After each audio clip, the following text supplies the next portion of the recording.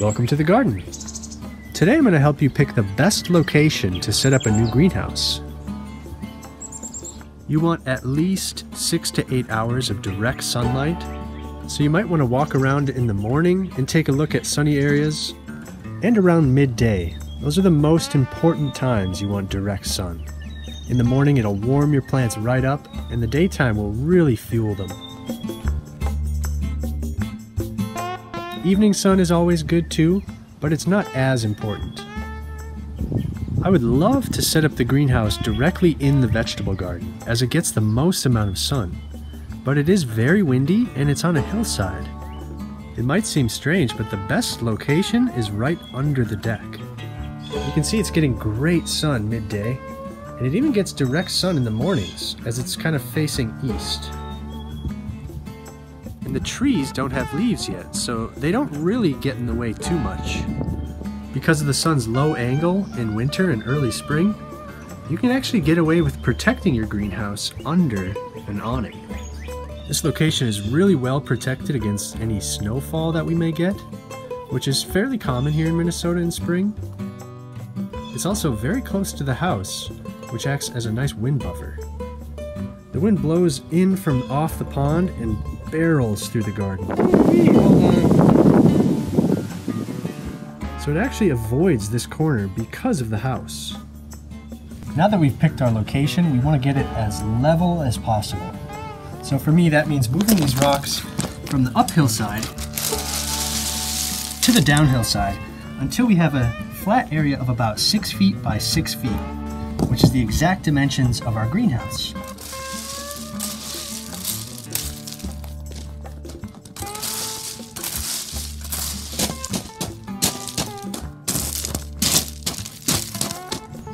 I think that's about as flat as we're going to get it.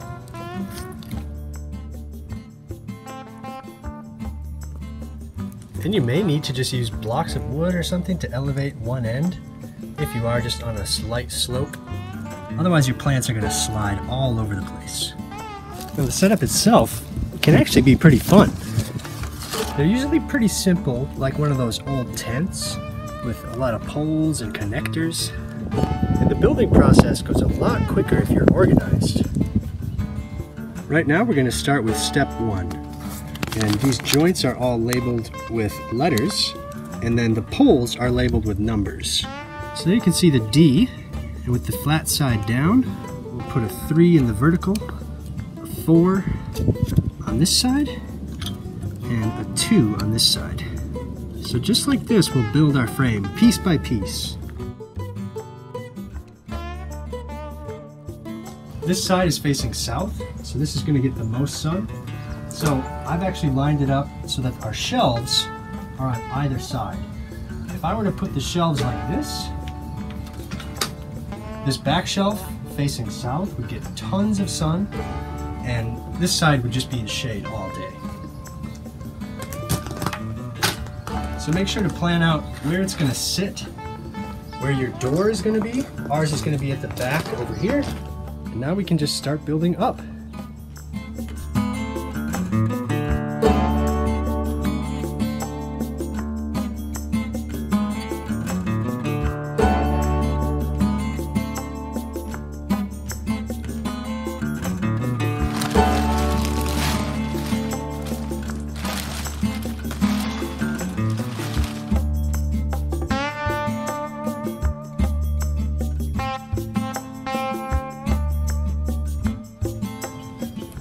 Now you do want to watch out for wind. Until this is tied and anchored, it's really vulnerable to wind gusts.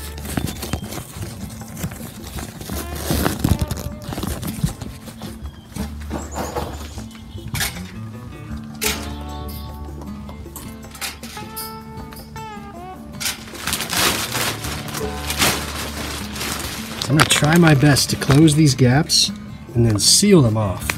And I usually do that from the outside. I'll cover it with rocks or with sticks or leaves or whatever I've got. Sandbags would be really great. That just seals the outside edge to keep in heat, but also to keep out wind. Once wind finds its way in a gap like this, it really can't go out the same way, so it has to push its way out somewhere else. And that could lead to the entire greenhouse film flying away. So really we want to anchor it as well as we can. And for me that means buckets full of water in the four corners. I also add heavy pots to the bottom. Even if a gust of wind does kind of pick it up for a second, it'll fall right back down. Whereas stakes, once they pull out of the ground, they're pretty much useless. And here's an example of how I'm going to insulate these edges. First we want to pull down as far as we can. So I'm going to use some dried leaves, pile them up thick, and then really using whatever I can. In this case I've got a big steel bar. And this side was really the worst. So I've got logs, leaves, and a metal pole anchoring the leaves. It may not look pretty, but with all these methods combined, we should get our greenhouse to stay put. Because I had it available, I filled my buckets full of snow. And this is really heavy, wet, late winter snow. And as it melts, I'll just top off the buckets with water. And with 100-degree temperatures, I think it'll melt pretty quick. And right now it's about 4 o'clock in the afternoon. So with the sunrise at about 7, we should get at least 9 or 10 hours of pretty much full sun. And that is perfect. We have all the outside edges insulated. It's nice and level, so our plants aren't going to slide around. And just look at how well protected that is. It's got a buffer from the wind, from the sunroom up top and the house as a whole. It's also covered from snow. And I really think we picked the perfect location for this greenhouse. So I hope you give this a go in your garden. Thank you all so much for watching, and we'll see you next time.